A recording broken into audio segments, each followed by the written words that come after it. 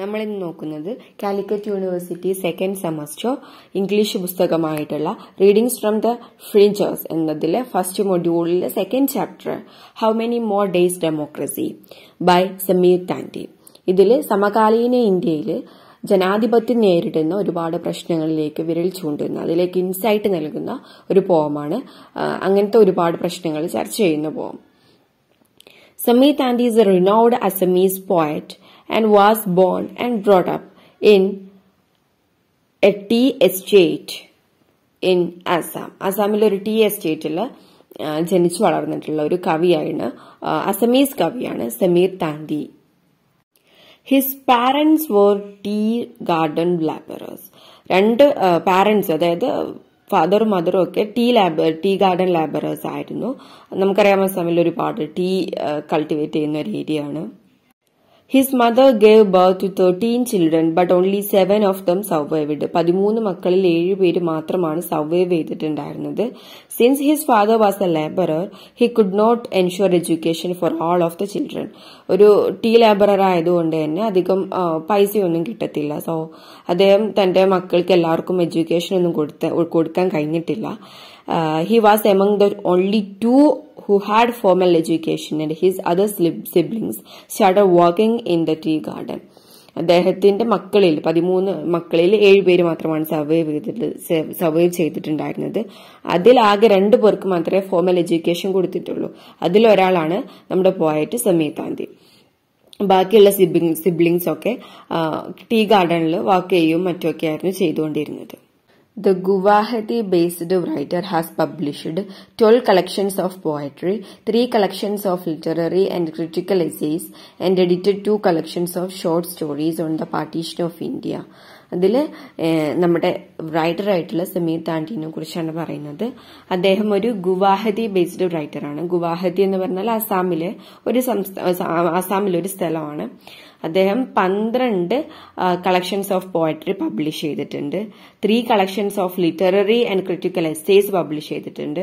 പിന്നെ അതുപോലെ തന്നെ edited 2 collections of short stories on the partition of India. ഇന്ത്യയുടെ വിഭജനവുമായി ബന്ധപ്പെട്ട് 2 ഷോർട്ട് സ്റ്റോറി കളക്ഷൻ അദ്ദേഹം എഡിറ്റ് ചെയ്തിട്ടുണ്ട്.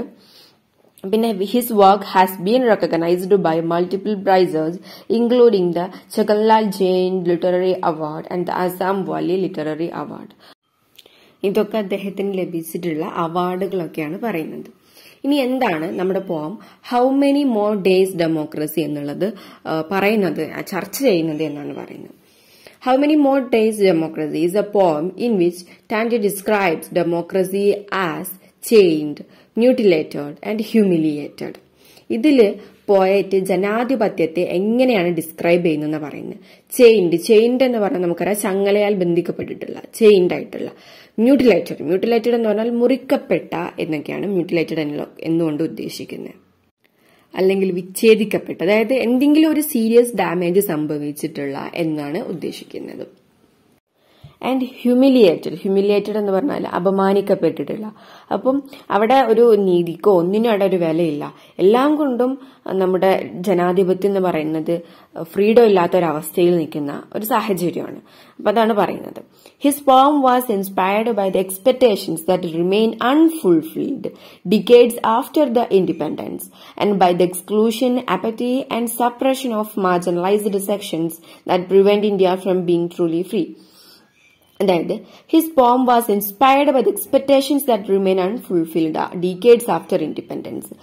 ഇന്ത്യ സ്വതന്ത്രമായി കഴിഞ്ഞിട്ട് ഒരുപാട് പതിറ്റാണ്ടുകൾ കഴിഞ്ഞിട്ടും, ഡിക്കേഡ്സ് ആഫ്റ്റർ ഇൻഡിപെൻഡൻസ് കഴിഞ്ഞിട്ടും ഇപ്പോഴും നമ്മുടെ ഇന്ത്യയിൽ ഫുൾഫിൽ ആവാതെ കിടക്കുന്ന ഒരുപാട് എക്സ്പെക്ടേഷൻസ് ഉണ്ട്.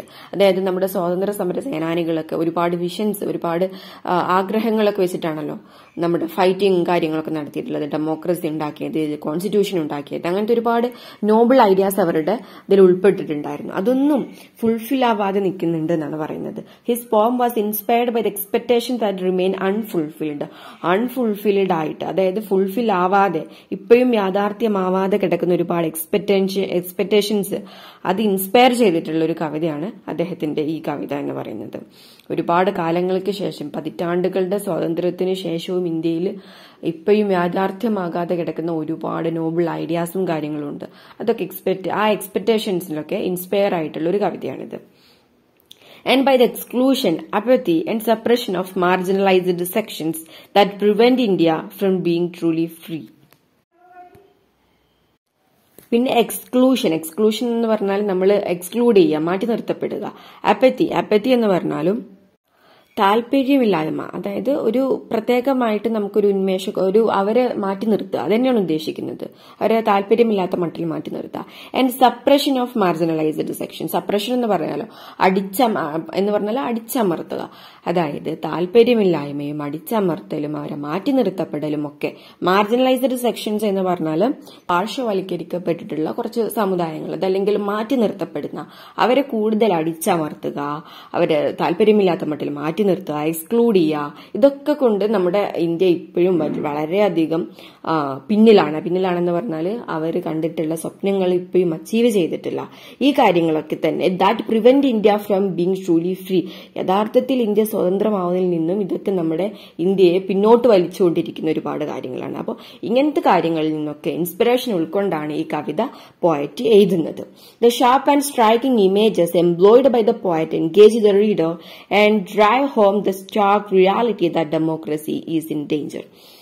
പോയറ്റ് ഇതിൽ ഒരുപാട് ഷാർപ്പായിട്ടുള്ള സ്ട്രൈക്കിംഗ് ആയിട്ടുള്ള ഇമേജസ് ഒക്കെ ഇതിൽ ഉപയോഗിക്കുന്നുണ്ട്. നമുക്കത് കാണാൻ പറ്റും.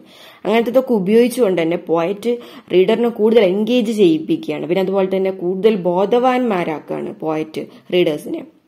നമ്മുടെ ഡെമോക്രസി, ജനാധിപത്യം വളരെയധികം അപകടാവസ്ഥയിലാണെന്നുള്ള ഒരു യാഥാർത്ഥ്യത്തെ റീഡേഴ്സിനെ ബോധവാന്മാരാക്കാനാണ് ഒരുപാട് നല്ല നല്ല ഷാർപ്പായിട്ടുള്ള സ്ട്രൈക്കിംഗ് ആയിട്ടുള്ള ഇമേജസ് ഒക്കെ പോയറ്റ് ഇതിൽ യൂസ് ചെയ്യുന്നത്. The poem was translated to English by Siddharth Tanti എന്നുള്ള ആളാണ് ഈ പോം ഇംഗ്ലീഷിലോട്ട് ട്രാൻസ്ലേറ്റ് ചെയ്തിട്ടുള്ളത്. ഓക്കെ, ഇനി നമുക്ക് ടെക്സ്റ്റ് ആണ് നോക്കാനുള്ളത്. എന്തൊക്കെയാണ് യഥാർത്ഥത്തിലുള്ള ഈ പോയം എന്നാണ് നോക്കുന്നത്. And how many more days this way democracy? ഞാൻ ആദ്യമേ പറഞ്ഞു, നമ്മുടെ ഡെമോക്രസി, സമകാലീന ഇന്ത്യയിൽ ജനാധിപത്യം നേരിടുന്ന ഒരുപാട് വെല്ലുവിളികളുണ്ട്. മാധ്യമ സ്വാതന്ത്ര്യം, അതല്ലെങ്കിൽ എക്സ്പ്രസ് ചെയ്യാൻ, അങ്ങനെ ഒരുപാട് മൗലിക അവകാശങ്ങളൊക്കെ ഹനിക്കപ്പെടുന്ന ഒരുപാട് അവസ്ഥകൾ നമുക്ക് കാണാൻ പറ്റും. അങ്ങനത്തെ ഒരുപാട് കാര്യങ്ങളെ കണക്ട് ചെയ്തിട്ടാണ് നമ്മൾ ഈ പോം വായിക്കേണ്ടത്. Okay, and how many more days this way democracy. ഈ ഒരു അവസ്ഥയിൽ, ഈ ഒരു ഇങ്ങനത്തെ ഒരു സ്വാതന്ത്ര്യം ഇല്ലാത്തൊരവസ്ഥയിലൊക്കെ, അതല്ലെങ്കിൽ ഇങ്ങനത്തെ ഒരു അനീതിപരമായിട്ട് നീങ്ങിക്കൊണ്ടിരിക്കുന്ന ഈ കാലഘട്ടത്തിൽ, ഇങ്ങനത്തെ ഒരു അവസ്ഥയിൽ എത്ര കാലം ഇനിയും ഡെമോക്രസി എന്നാണ് ഡെമോക്രസിയുടെ ഒരു ക്വസ്റ്റ്യൻ ആയിട്ട് ചോദിക്കേണ്ടത്. ഇത് head down on ബെൻറ്റഡ് knees with ice closed. എന്താണ് ഇപ്പോഴത്തെ ഡെമോക്രസിയുടെ അവസ്ഥ എന്നാണ് പറയുന്നത്. ഹെഡ് ഡൗൺ, തല കുനിച്ചിട്ട്, ഓൺ ബെൻറ്റഡ് നീസ്, മുട്ടുകുത്തപ്പെട്ട നിലയിൽ, വിത്ത് ഐസ് ക്ലോസ്ഡ്, കണ്ണുകളൊക്കെ ബന്ധിക്കപ്പെട്ട നില, കണ്ണട കാണുന്നില്ല, അതുപോലെ മുട്ടട കുത്തപ്പെട്ടിട്ടുണ്ട്, ഹെഡ് ഡൗൺ, തല കുനിക്കപ്പെട്ടിട്ടുണ്ട്. അതായത് ഒരു അടിമത്തത്തിന്റെ ഒരു ഫീലാണ് അവിടെ ലഭിക്കുന്നത്. അങ്ങനത്തെ ഒരു അവസ്ഥയിൽ എത്ര കാലം ഡെമോക്രസി ഇനിയും എന്നൊരു ക്വസ്റ്റ്യൻ ആണ് ചോദിക്കുന്നത്. No end to your mutilation. Mutilation എന്ന് പറഞ്ഞാൽ ഒരു ഭയങ്കരമായിട്ടുള്ള serious damage on something, the ഇൻഫ്ലിക്ഷൻ of serious damage on something, ഒരു വലിയൊരു ഡാമേജ് എന്തെങ്കിലും മേൽ സംഭവിച്ചിരിക്കുക, അതല്ലെങ്കിൽ മുറിപ്പെട്ട, ഛേദിക്കപ്പെട്ടുള്ള ഒരവസ്ഥ. അതിനൊരിക്കലും നിന്റെ അങ്ങനത്തെ ഒരു അവസ്ഥക്ക് അന്ത്യമില്ല എന്നാണ് പോയറ്റ് പറയുന്നത്. No end to your humiliation. നിന്റെ അപമാനിക്കപ്പെടുക, അതിനും ഒരു അന്ത്യമില്ല, അതിനും ഒരു അവസാനമില്ല എന്നാണ് പോയറ്റ് പറയുന്നത്. I here your bedlam democracy. Bedlam എന്ന് പറഞ്ഞാല് ഒരു കോലാഹലം, ബഹളമായിട്ടുള്ളൊരവസ്ഥ. അങ്ങനത്തെ ആ ഒരവസ്ഥയെ ഞാൻ കേൾക്കുന്നുണ്ട്. I here your bedlam democracy. Poet ഡെമോക്രസിയോട് പറയാണ്, how I love you with my life. ഞാൻ എത്രത്തോളം എന്റെ ജീവിതം കൊണ്ട് നിന്നെ സ്നേഹിക്കുന്നു എന്ന് പറയാണ്. I see your lips സ്വീവ്ഡ് together. I see your lips, നിന്റെ ചുണ്ടുകൾ എനിക്ക് കാണാൻ പറ്റുന്നുണ്ട്. സ്വീവ്ഡ് ടുഗെദർ, തുന്നപ്പെട്ട നിലയിൽ, കൂട്ടിച്ചേർത്ത് തുന്നപ്പെട്ട നിലയിൽ. അതായത് അവിടെ ഡെമോക്രസിയുടെ വായ തുന്നപ്പെട്ട നിലയിലാണ്. ഒന്നും തന്നെ സംസാരിക്കാൻ പറ്റില്ല, ഒന്നും തന്നെ വിളിച്ചു. അപ്പൊ അവിടെ ഡെമോക്രസിയുടെ സ്വാതന്ത്ര്യമാണ് അവിടെ കുറഞ്ഞിട്ടുള്ളത് എന്നാണ് പറയുന്നത്. Your eyes covered with blind fold. അതായത് നിന്റെ കണ്ണുകൾ അവിടെ മൂടപ്പെട്ട നിലയിലാണ്. അതായത് നമ്മുടെ കണ്ണുകൾ മൂടപ്പെട്ട നിലയിൽ, ചുണ്ടുകൾ തുന്നപ്പെട്ട നിലയിൽ, ഇങ്ങനത്തെ ഒരു അവസ്ഥയിൽ നമ്മൾ പരിപൂർണമായിട്ട് അവിടെ അടിമപ്പെട്ട ഒരു അവസ്ഥയിൽ കിടക്കുകയാണ്. അപ്പോൾ ഡെമോക്രസി വളരെ അടിമത്തത്തിലാണ് എന്നാണ് പോയറ്റ് ഉദ്ദേശിക്കുന്നത്. I wish to speak out, yet I cannot. എനിക്ക് ഒരുപാട് പറയണമെന്ന് ആഗ്രഹമുണ്ട്, എനിക്ക് ഒരുപാട് സംസാരിക്കണമെന്ന് ആഗ്രഹമുണ്ട്, പക്ഷേ എനിക്ക് കഴിയുന്നില്ല. Perhaps harm befalls you. Perhaps ഒരു പക്ഷേ നിന്റെ മേൽ ഒരുപാട് ദുരന്തങ്ങൾ, ഒരുപാട് പ്രശ്നങ്ങൾ, നാശങ്ങളൊക്കെ വന്നേക്കാം എന്ന് പറയാണ്. I desire to ask, yet I cannot. എനിക്ക് ഒരുപാട് കാര്യങ്ങൾ ചോദിക്കണമെന്ന് ആഗ്രഹമുണ്ട്, പക്ഷെ എനിക്ക് കഴിയുന്നില്ല. Yet I cannot. പക്ഷെ എനിക്ക് കഴിയുന്നില്ല. For fear it will offend. കാരണം എന്താണ്? For fear പേടിയാണ്. It will ഒഫെൻഡ്. പേടി എന്താണ്? ഒഫെൻഡ് ചെയ്യാണ്, അതായത് പ്രതിരോധിക്കുകയാണ്, അത് കഴിയുന്നില്ല, തടസ്സപ്പെടുത്തുകയാണ്. Democracy so much darkness inside your home. ഡെമോക്രസിയോട് പറയാണ്, ജനാധിപത്യമേ നിന്റെ ഉള്ളിൽ ഒരുപാട് ഇരുട്ടാണ്, അന്ധകാരമാണെന്ന് പറയാണ്. അതായത് അനീതിയും കൊള്ളയും കൊള്ളരുതായ്മയും ഒരുപാട് പ്രശ്നങ്ങളാണ്.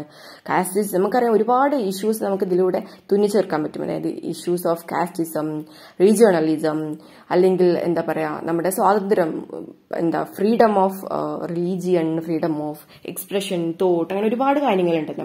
നമ്മുടെ മൗലിക അവകാശങ്ങൾ തന്നെ ഹനിക്കപ്പെടുന്ന ഒരുപാട് സംഭവങ്ങൾ നമുക്ക് സമകാലീന ഇന്ത്യയിൽ കാണാൻ പറ്റും. അങ്ങനത്തെ കാര്യങ്ങളൊക്കെ നിങ്ങൾ ഇതിൽ ആഡ് ചെയ്യുക. അങ്ങനത്തെ കാര്യങ്ങളൊക്കെ വെച്ചിട്ട് നിങ്ങൾ ഇതൊന്ന് വായിച്ചു നോക്കുക. അപ്പൊ നമുക്ക് വളരെ ക്ലിയർ ആയിട്ട് കാര്യങ്ങൾ കിട്ടും. അപ്പൊ അനീതിയുടെയും ഇൻജസ്റ്റിസിന്റെയും ഒക്കെ ഒരുപാട്, ഇനീക്വാളിറ്റിയുടെയും എക്സ്ക്ലൂഷന്റെയും ഒക്കെ ഒരുപാട് പ്രശ്നങ്ങൾ, അന്ധകാരങ്ങൾ നിന്റെ ഉള്ളിലുണ്ട് എന്നാണ് ഡെമോക്രസിയോട് പറയുന്നത്. Yet out side I see A RAD of light. RAD എന്ന് പറഞ്ഞാൽ നമ്മൾ സാധാരണ ലഹളക്കാണ് പറയാറ്. പക്ഷെ എന്നിരുന്നാലും, എന്തൊക്കെയായിരുന്നാലും ശരി, അപ്പുറത്ത് എനിക്ക് നിന്റെ ഒരു ചെറിയൊരു പ്രകാശം, ഒരു ഹോപ്പിന്റെ ഒരു പ്രകാശം, ഒരു ലഹളയുടെ ഒരു പ്രകാശം എന്ന് പറഞ്ഞാൽ ഒരു ഹോപ്പിന്റെ, അങ്ങനത്തെ ഒരു പ്രകാശം എനിക്ക് അവിടെ കാണാൻ പറ്റുന്നുണ്ട്. ഒരു പക്ഷേ ഇതൊക്കെ ശരിയായേക്കാം എന്നുള്ളൊരു ഹോപ്പാണ് അവിടെ പോയിട്ട് പങ്കുവെക്കുന്നത്. അപ്പോൾ അങ്ങനത്തെ ഒരു റൈഡ് ഓഫ് ലൈറ്റ് എനിക്ക് കാണാൻ പറ്റുന്നുണ്ട്. Democracy I wish you A long life. ഡെമോക്രസിയോട് പറയാണ്, ഞാൻ ഒരുപാട് നല്ലൊരു വലിയ ജീവിതം നിനക്ക് ആശംസിക്കുകയാണ്, പ്രാർത്ഥിക്കുകയാണ്. ഒരു നല്ല ജീവിതം നിനക്കുണ്ടാവട്ടെ എന്ന് പറയാണ്. One day before you become barren. എന്തൊക്കെ ആയാലും ശരി, one day before you become barren. Barren എന്ന് പറഞ്ഞാൽ തരിശാവ്, അതായത് പ്രത്യേകിച്ചിട്ട് നമുക്കൊന്നും പുതുതായിട്ട് ഉണ്ടാവാൻ പറ്റാത്ത ഒരവസ്ഥയ്ക്കാണ് ബാരൻ എന്ന് പറയുന്നത്.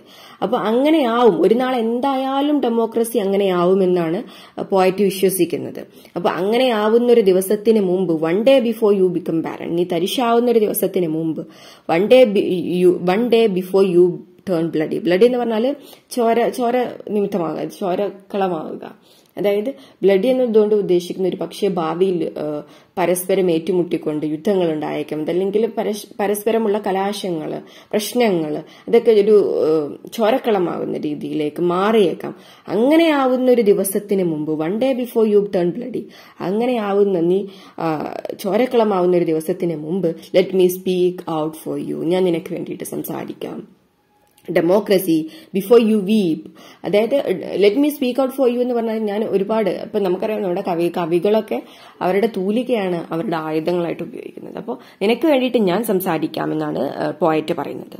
Then democracy before you weep may I erase myself from your heart.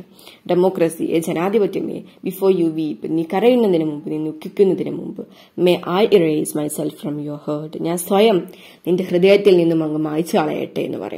അതായത് സ്വയം ഞാൻ അങ്ങ് മായ്ച്ചു കളയട്ടെ നിന്റെ ഹൃദയത്തിൽ നിന്നും എന്ന് കവി ജനാധിപത്യത്തോട് ചോദിക്കുകയാണ്. ഇങ്ങനെയാണ് നമ്മുടെ പോയം അവസാനിക്കുന്നത്.